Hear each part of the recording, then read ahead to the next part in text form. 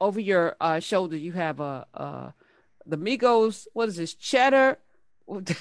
Is this popcorn? White cheddar with a dab of ranch popcorn. This is yours. You actually have a company where you are selling wrap snacks. Please tell us, sir, what? Yeah, How did you get into this business? so Rap Snacks was founded and created in the mind of James Lindsay. James is a HBCU graduate, Cheney University. He came up with the idea for Rap Snacks 27 years ago, and he launched it in '94. You know, Rap Snacks was launched in 1994, uh, and I've known James since '96. 90 around '96, we started Rocket, and and we started a foundation around the success of Rap Snacks and the product and what it means to the community. So we started a 501c3 Rap Snacks Foundation, Boss Up, which I'm the president of the Rap Snacks Foundation. And what we do is we leverage the success of Rap Snacks into community economic development programs, entrepreneurship, financial literacy for young Black youth. So we want to expose them to various positive attitudes, lifestyles, pathways, and potential careers.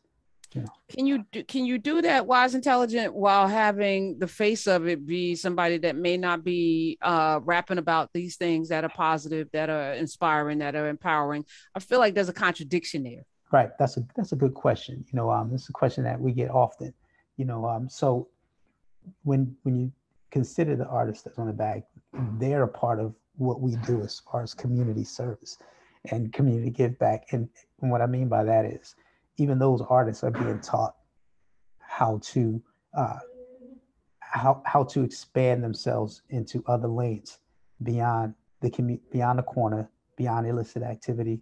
A lot of these artists don't even realize that the verticals that are associated with rap and hip hop. So that's a part of the program as it relates to the artists on the backs. Some of these artists have never have had no clue whatsoever as to the opportunities that exist within hip hop culture that don't relate to the streets. You know, like for, a single bag of rap snacks, you have multiple career pathways in that one space. So So you're artists, mentoring, you're bringing them mentor, in, because I'm looking yes, at, we were talking about Young Thug last week in Ghana, and I'm like, when do we leave the I mean, it's like, it's almost like a self-fulfilling prophecy. You're rapping about these things, but then you are bringing that filth into the community through your lyrics. You are fomenting these divisions and these battles and these kind of like the violence and all of that. And then now you're all hemmed up and you go into jail, and you're a millionaire. Like you already got free. Like why are you still rapping about the same things? exactly, Jay-Z with 444 and all those. Like, he's not rapping about the Marcy projects anymore because he is now a different person. And now he's rapping about wills and art and things and his daughter. And that should be the evolution, right? exactly. So and that's part of the reason that the foundation exists. To create to highlight those distinctions. You know, and help young people find alternatives to what they've been conditioned to believe is viable economic options. And then you have the incentivization. We're fighting against the incentivization of destructive attitudes, lifestyles. It's being incentivized at the same time. So we're fighting a serious war here. We're in a war. It's not just a struggle, because the incentivization of those attitudes and lifestyles is really what's keeping a lot of young people in that space. Yeah, it's like the carrots being dangled. Here's the Ferrari, here's the diamond baguettes and all of the clothing, all of that. And the women, you can get a lot of women here. Look, look, look, look, look. And here, you can get off the pole and do this and be very, very wealthy and buy these cars and stuff. But nothing gives back to the community. Nothing's about community. And you say that's by design, right? So what's the solution? I feel like we shouldn't listen to the music, right? That's one way that we can use our dollars and our ear holes and our algorithms to say we reject this. But what else can we do Wise Intelligent to. Well, yeah, to my, my perspective is that power is exercised at the institutional level. This is why racism is a power construct. You know, racism cannot be effective without control of the institutions on which people depend to sustain their lives. So it will begin for me with control of the institutions in our communities at the local level. You know, the educational institutions, the financial institutions, the judicial institutions, the political institutions, the cultural institutions. These institutions have to be controlled by the people of the communities, because when they're not, then the carrot can be dangled. We don't control the platforms for the dissemination of our cultural aesthetics, for our cultural resources, for our academic resources, and so on and so forth. So, take Rap Snacks, for example. You go to corner store, in any hood, USA, and you look at the products on the shelves in the corner store, the bodega, whatever we call them these days, and out of 500 products, none of them are produced by us. You know, we don't produce any of the products. We don't distribute any of the products. We don't manufacture any of the products. And now we don't even own the retail outlets in the neighborhoods, that's selling the products. For example, Rap Snacks distributor in Mississippi distributes to over 1,000 mom and pop stores within that state. And only 3 of those mom and pop stores are Black owned, but they're all in Black communities. Why That's a is that? problem. That's a Well, problem. isn't that our fault though? My dad had a corner store in Newark for 18 years on the corner of Ridgewood and Madison. It was the thing that allowed for me to go to school without any student loans. He was in that store 18 hours a day for 18 years. And I remember, him coming home doing the books, and it was a store that was left to him by his father. So I feel like a lot of the time some of that is on us. Wise Intelligent, like we allow people can come into our community and put up anything. Yeah, Right. but you have to understand the process that brought this to bear. You know, it was a process. We didn't just wake up one day and say we don't want to own the businesses in our community. Integration was one of those double-edged swords, or was it just a single-edged sword that did exactly what it was designed to do? So what integration did was it actually caused Black dollars and Black wealth, Black academia, or Black intelligentsia to flee the community. It caused a lot of Black resources to leave the Black community, and it set the Black community up for trading posts to be set up to extract the resources out of the community at the same time.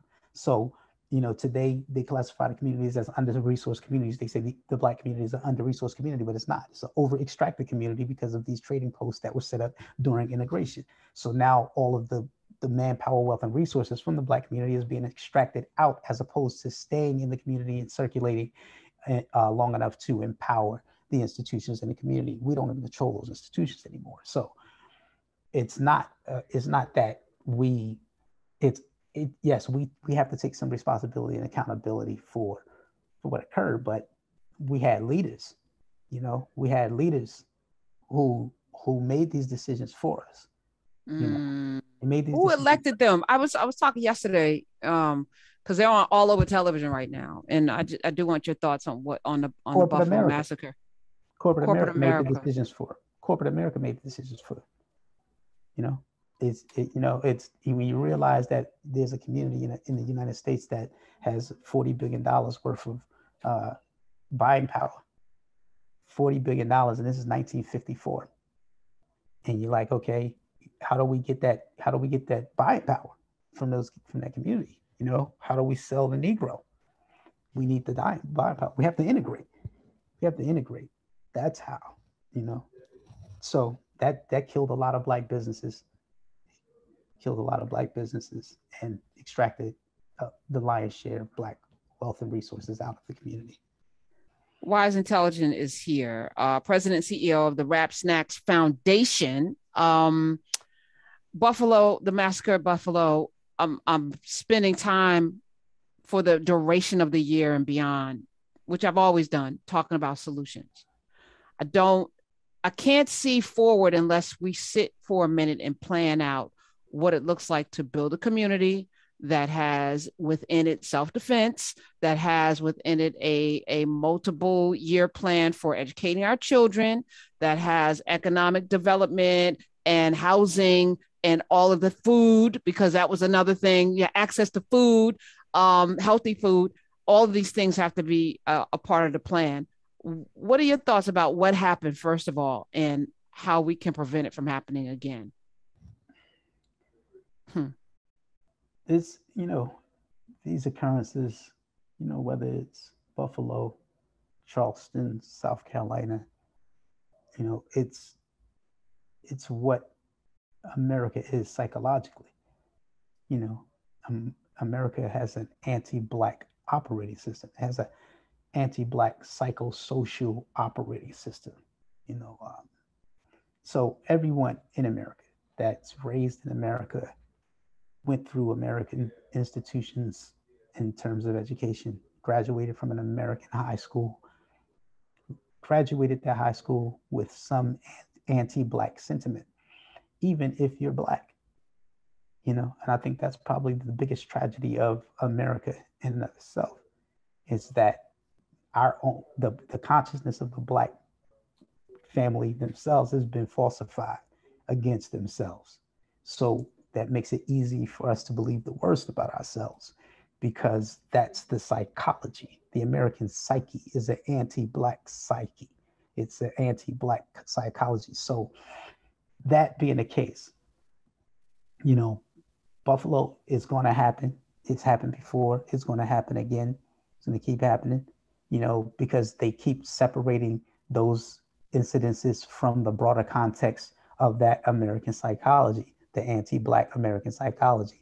You have to put it in that context, because we look at, these jarringly violent incidences of Black massacre, the massacre and slaughter of Black lives. We see these things and we like, wow, this is horrible. But what we do is we detach it from the financial institutions, the academic institutions, the political institutions, the judicial institutions that are massacring and slaughtering Black lives in a more subtle way, but with the same result at the end of the day, because the psychology is the same psychology. It's the same anti-Black psychology that we're dealing with. But by separating the two and not putting Buffalo, New York in the broader context of the American psyche, it allows the dominant culture to escape accountability for their mindset and behavior. Wise Intelligent, before I let you go, I always want to know, what was your road to Damascus? Like growing up in New Jersey, like every other kid, you're exposed to all of the things that every other kid is exposed to. What allowed you to see the world a little differently, to be clear about what your role would be? Well, I'm from Trenton, New Jersey, and New Jersey is the state where the Abbott law was passed for the schools. You had Abbott school districts in New Jersey where, for school funding and things of that nature. It was a case from a kid whose last name was Abbott out of Camden, New Jersey, who graduated 12th grade and couldn't read. So he was sued. The state was sued, and the school system was sued, and they won. And so they renamed these districts the Abbott districts, where they would get better funding and things of that nature. Because what was happening was Black people in New Jersey and other states were protesting the paltry funding that they were getting in inner city schools for per student. So this was the point for me. This is the thing that kind of shook me. So in some places in New Jersey, it was $11,000, $9,500 per student in Black communities. Some less, some 7,500, and then in suburbs like Princeton, New Jersey, 19,500 per student. Cherry Hill, like 24,000 per student. So it was almost 3 times the amount of some of the school districts that we grew up in.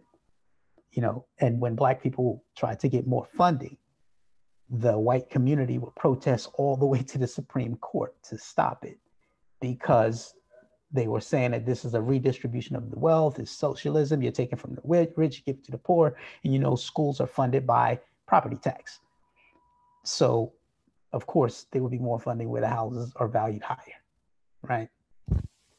You know, which is subjective as well, and racist. So at the end of the day, what happened was I then realized that they were paying $71,000 in the same state a year to keep the same kid in prison. So you're paying $71,000 a year to put me in prison, taxpayers' money. You're paying $71,000 to keep me in prison, but you won't pay $19,000 for me to get an education equal to that kid over there. So you're willing to pay 3 times the amount of the highest education here to keep me in prison, but you won't pay this 1/3 of that prison cost to give me a full education. That's eye-opening for me.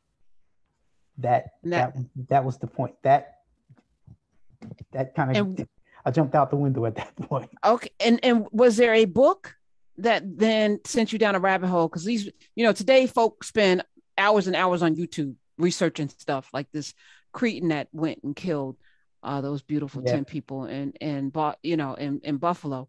Was there a book that radicalized you into knowledge?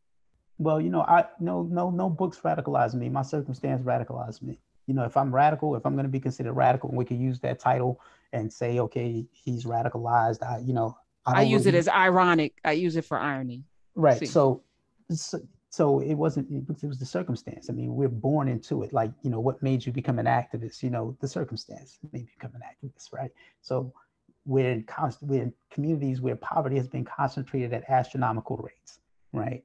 We're in, you know, legislatively, intentionally, like Trenton, New Jersey, again, RCAs, they signed into effect this RCA program where wealthier or more affluent communities could defer they could pay places like Trenton to take on their responsibility, their share of low income housing, right? So they would do that. So then it created a poverty rate in Trenton of like 24%, while the poverty rate in Princeton was like 1.9%, in Washington Township 1.7%, you know, but Camden and Trenton had 24, 27, 30% poverty rates. The high school in Trenton, New Jersey had a 71% poverty rate amongst the student body, you know. So that's because of concentrated poverty. So when you start to realize that you're in this dynamic, you know, you have to actively do something. You have to be active in trying to undo this reality. And that's